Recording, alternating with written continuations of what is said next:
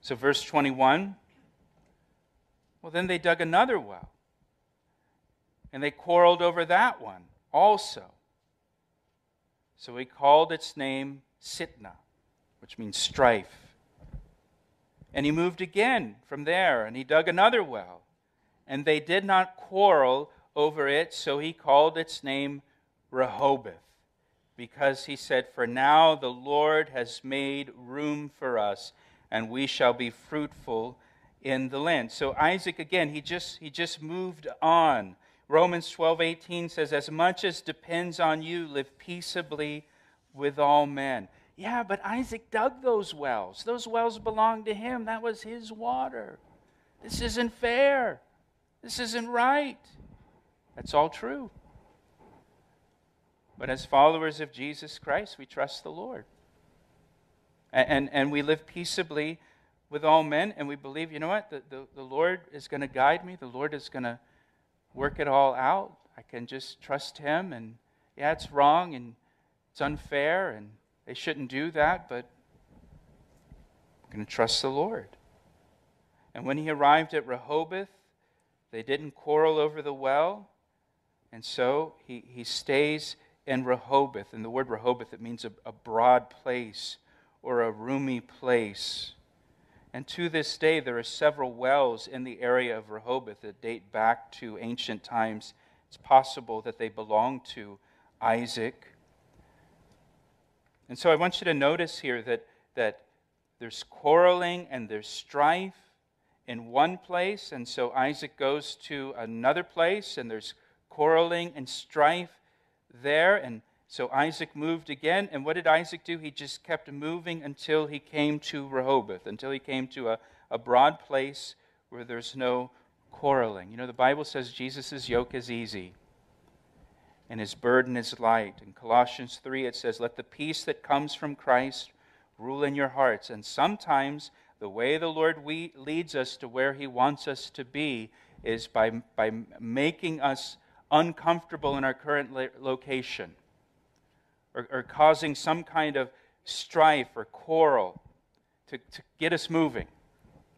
And He keeps us moving along until we find Rehoboth, right? Where there's just a place of peace, and we know, okay, well, this is how the Lord's leading now, and it's just time for me to move on from this location. Instead of staying and fighting over it, I'm just going to move on down the road and move to the next thing, and I'll just keep until I find just a place where there's peace, and there's no quarreling.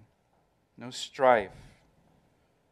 And after Isaac stayed in Rehoboth for a period of time, verse 23 says, then he went up from there to Beersheba. And you may remember Beersheba from Abraham. Abraham dwelt there. Remember, that's where Abraham planted the tamarisk tree. Remember talking about that? The tamarisk tree was not really for Abraham to enjoy the shade of it. It was for his children and his grandchildren to enjoy the shade of that tree. That's in Beersheba. And so now he comes to Beersheba, and we're told the night that he arrived in Beersheba, the Lord God appeared to him. Didn't just speak to him from heaven.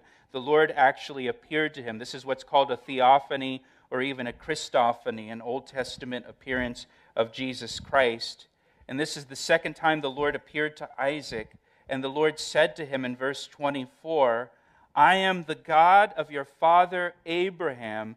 Do not fear, for I am with you. I will bless you and multiply your descendants for my servant Abraham's sake. The Lord appears to Isaac here and reconfirms the Abrahamic covenant to Isaac. And I want you to note here what the Lord does. Isaac has just come through a pretty rough patch, full of strife and contention. He's had to move several times because of strife. And now the Lord appears to him. And the Lord wants Isaac to know that His promises for Isaac are still true. That the covenant is still in effect. That God hasn't forsaken His promises. He hasn't forsaken His covenant. The strife that he's experienced does not mean I have forsaken you or I have forgotten you. Now, sometimes when we go through a tough patch in life or a time of strife or contention or difficulty, we can think, well, where's God? Or doesn't God see what's going on? Doesn't God see what's happening to me and how hard it is and how difficult it is? And here the Lord says, I see you, Isaac. I know what you're going through. I haven't forsaken you. I haven't left you.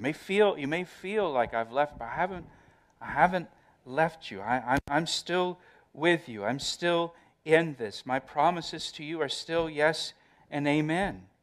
And notice God says, I am the God of your father Abraham, which speaks of God's relationship with Abraham. Our God is a personal God who wants a personal relationship with us. And then look what he says. After he says, I am the God of your father Abraham, then God says, do not fear.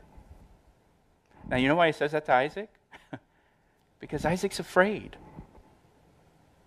He's afraid. He's fearful. You know, if you're a note taker, this is the most frequent statement that God makes to man in the Bible. Don't be afraid.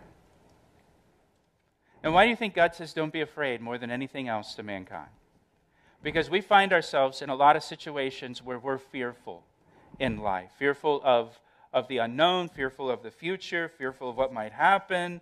We're fearful in a lot of situations. And so God says, do not fear. And then he says, for I am with you. In the Bible, God's presence is always the remedy for our fears. God's with us. You don't need to be afraid. God's with you. And if you're here today and you are fearful about something, you're fearful about circumstances in your life, spend some time with the Lord. And the presence of the Lord will remove your fears because He's with you. He's a good shepherd who cares well for His sheep. So He says, don't be afraid. Don't fear. I'm with you. I'll bless you. I'll multiply your descendants for my servant Abraham's sake. And so what does Isaac do in response? He built an altar there, and he called on the name of the Lord, and he pitched his tent there, and there Isaac's servants dug yet another well. He builds an altar, and he calls on the name of the Lord. That's worship. Isaac worships the Lord for blessing him.